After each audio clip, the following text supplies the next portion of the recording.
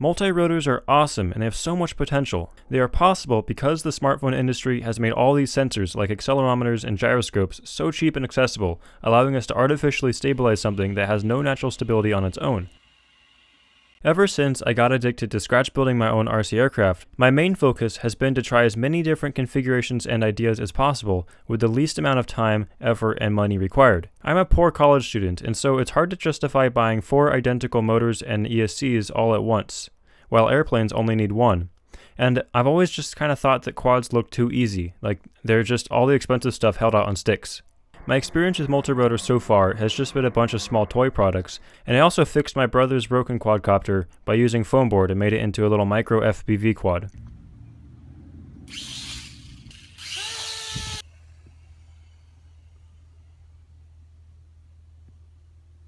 I still have my APM 2.6 autopilot around that I sometimes use on airplanes, and since it can control multirotors too, I finally decided to buy the cheapest set of identical motors and speed controllers that I could find. And if some turn out to be faulty, I figure I can just make a tricopter instead. To test my theory that quads are just as easy as some motors held out on sticks, I went out and found 2 sticks.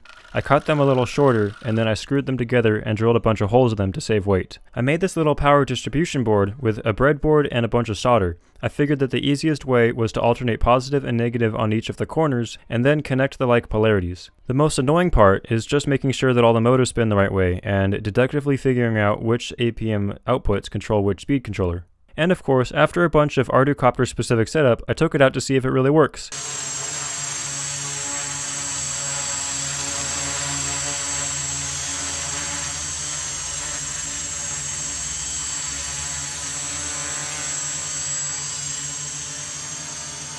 I was really impressed with how responsive and stable it was with 100% default settings. Soon after, however, I did something really dumb, which resulted in the bending of all my motor shafts.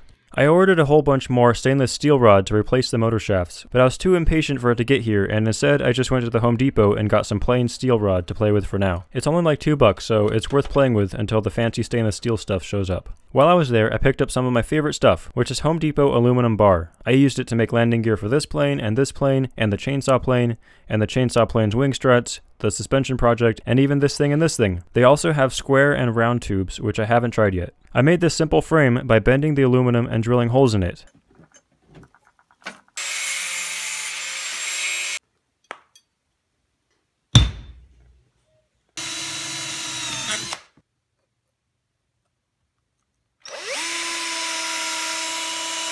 And then I simply screwed the arms onto some fancy plywood with some wood screws, and then I just cut the tips off.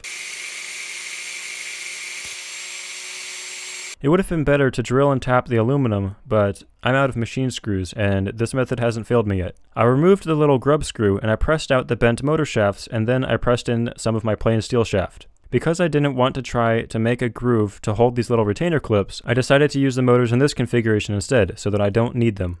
And so here is my second attempt at a scratch-built quad frame. I think this configuration is more protective of the motors, and it also looks kinda cool. It's not as strong as like square tube or carbon, but I'll see how it works, and it's easy to bend back. I used prop savers instead of prop adapters to further protect my mild steel shaft, and also because I ruined all of my other prop adapters. Here's the maiden flight of the new quad, still with default tuning.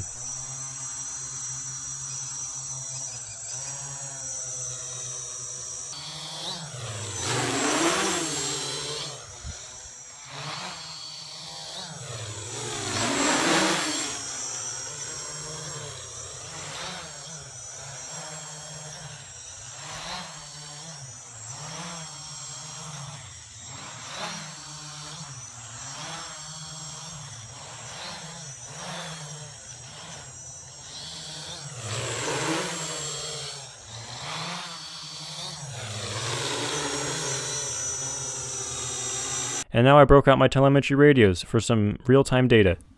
Mode changed to stabilize for System 1. System 1 is armed.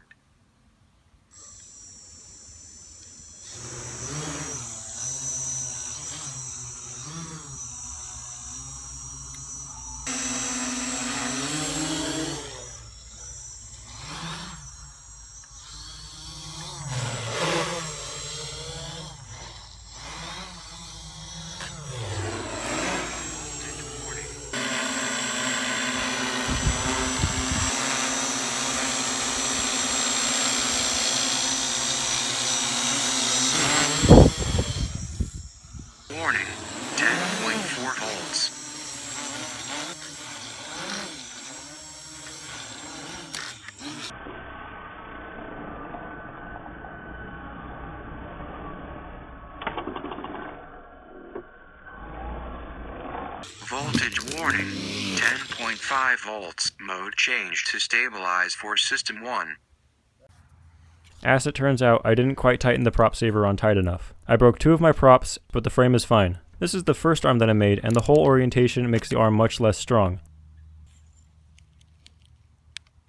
This whole placement pattern is better. So this has been my experience trying to make the cheapest quad that I could. The APM 2.6 is old technology now, but it's definitely not cheap. It's just what I already had. There are plenty of cheaper flight controllers these days to choose from. Thanks for watching. I drew up this winglet in Rhino to fit on the wingtip of the 3D printed flying wing pod plane. I had to stop this print halfway through, but it's pretty cool to look at the internal structure and to verify that it does indeed fit the wingtip. Stay tuned because I'm working on designing an entire airplane to be 3D printed.